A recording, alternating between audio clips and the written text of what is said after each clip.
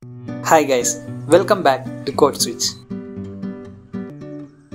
Today we are going to look about the programming concepts in object-oriented programming.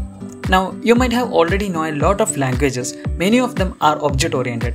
C#, JavaScript, Java, all these languages are object-oriented programming. So object-oriented programming concepts are divided into 4 main concepts. So let's see what all are these main concepts. These are common interview questions. So the first one is abstraction, second one encapsulation, third one inheritance, and the last one polymorphism. Let's see what exactly is abstraction, right? Now the definition says abstraction shows only essential attributes and hides unnecessary information. Let's read it again. Abstraction shows only essential attributes and hide unnecessary information. What does that mean? Consider a remote control. Now you already have seen a remote, right? It contains a lot of complicated electronics inside that, lot of complicated circuitries. But what you're seeing are few buttons exposed, that usable buttons, right? So whatever inside you may or may not be aware of, but whatever essentials, the essential buttons are exposed outside of the remote.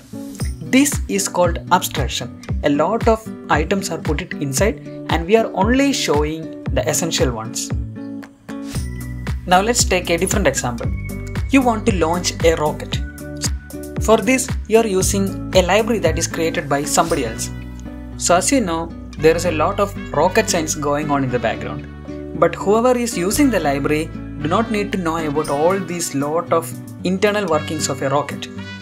Just have a peek around on the library. So if you look at the library rocket, so there is a class called rocket and it contains a lot of items like ignite atom module, deoxidize the chamber and a lot of internal workings. But these are private functions. There is only one public item, that is the launch. The others are restricted inside the class. Either they may be private or they are private fields, they are private functions. They are only contained in that class. And we are only making a public launch function. So somebody using that code or somebody using that library can simply call the launch method and that will do the needful operations. So here all the rocket science we are packed inside the class and we are only exposing the launch method or whatever that is specific or whatever that is useful for the user. Right, this is exactly called an abstraction. Now let's discuss about the encapsulation in O.O.P concepts. What does encapsulation means? Let's read the definition. So encapsulation refers to the bundling of data with the methods that operates on the data. So what exactly that means? Bundling of data with the methods that operates on data. Take an example over here. Here I have a car and the car contains 3 properties: color, seats and mileage, right?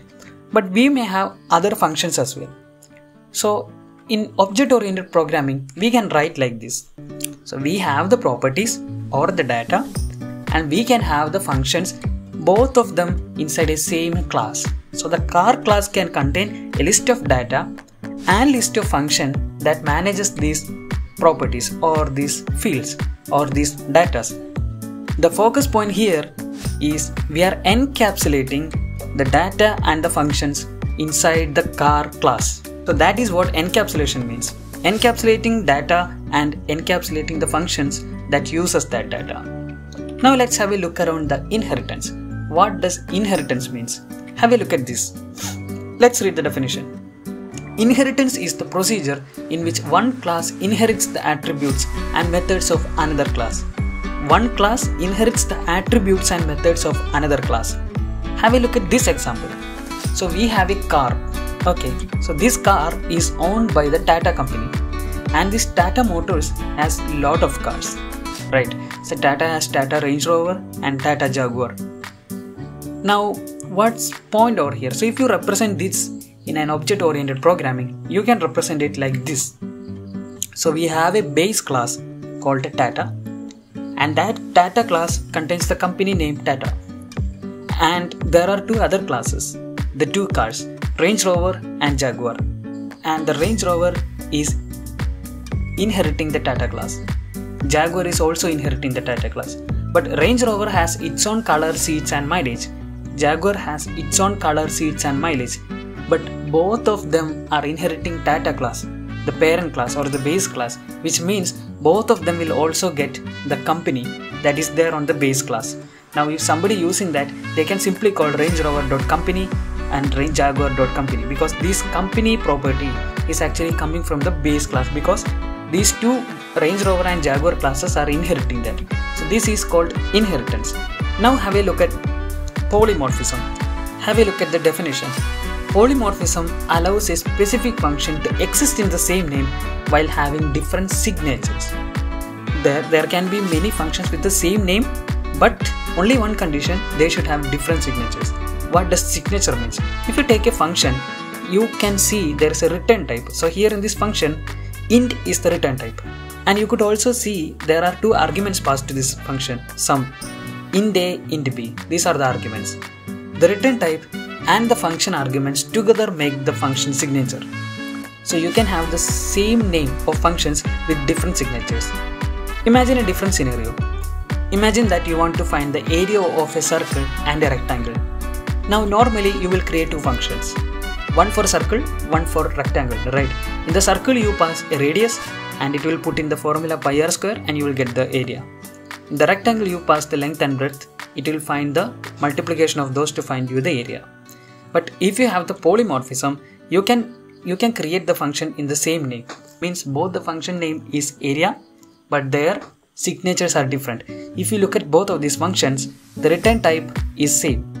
The signature is made up of return type and the arguments.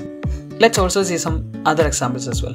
Here the first function, the return type is double and the attribute is, there is a single attribute that is an integer. In the second one, the return type has changed. The return type has changed to integer and the same attributes. So these two functions can coexist.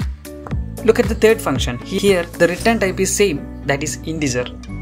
And the number of attributes are also same, but the type of the attributes are different.